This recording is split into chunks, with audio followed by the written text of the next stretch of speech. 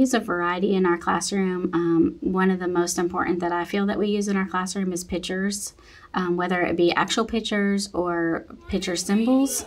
We use it for our calendar. I help use it to help lay out plans for like washing hands, the process of the washing hands, the process of going to the bathroom for children that have problems understanding what comes next in that process. I also use visuals to help them know the next activity that's coming up or whether we're almost done with something. Like, so just giving them the warning with those visuals of what's going to come next, that helps the children like look at and process and anticipate what is coming next in their day. We also have some high-tech equipment that we use in our classroom.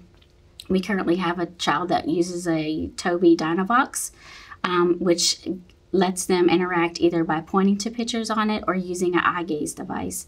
So it's a much higher tech communication device, and they can turn through pages and use that communication tool. So there are a lot of different options for technology.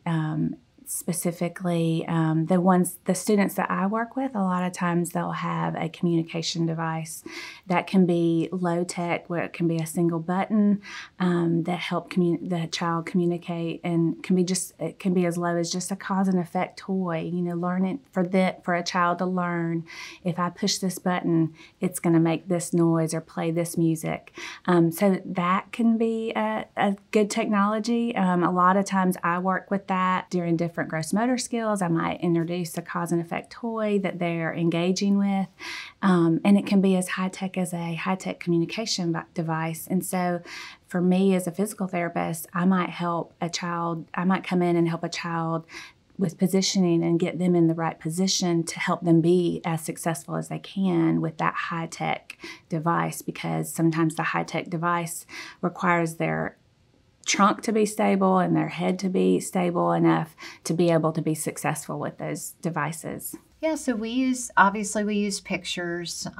We use Big Mac's simple switches that are just one word or two words. We also use communication devices. They can be complex. They can have 16 pictures on them, or they can just have 2 pictures on them. We also use homemade things that work for children. Sometimes it's pictures on a strip of laminated paper. So whatever works for that child is what the teacher is responsible for figuring that out and sort of putting it into play. And it's so interesting because every child learns differently. So you never know what is going to be required. But I think what you don't want to have happen is your technology to be set up but not be functional in the classroom. It's very important that all that assistive technology is functional. Because again, we don't want to frustrate children, or we don't want to slow down their interaction and their participation because we're waiting for a screen to pop up, or we're waiting for something to turn on, or there's so many choices that they're not able to keep up with their peers. The idea is that they're included in the activity and they're able to use that technology to enhance their experience. And we just want to make sure it doesn't slow us down. So there are many means. When we're talking about high tech, that might be something, a Big Mac communicator, which is just a one push button. It may be a high-tech device that's even more high-tech, where it's a communication device where the child is, using their fingers to communicate with us, where it's a verbal output device. And there's also eye gaze communication devices where a child maybe that has motor issues cannot physically activate something, but they can use their eyes to activate. So those are just some examples of things that we have in our center that are high-tech devices.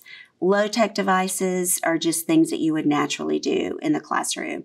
A visual schedule is an example of something that we do as a low-tech device because all of the children no matter, if they are traditional learners or if they have needs in certain areas, they go to that visual schedule. And that is something that is just natural. It helps them to know what is coming up next. I think just in general, making accommodations in the classroom, whether it is a specific chair for a child that helps them to be a little bit more comfortable, I would consider that a low-tech device.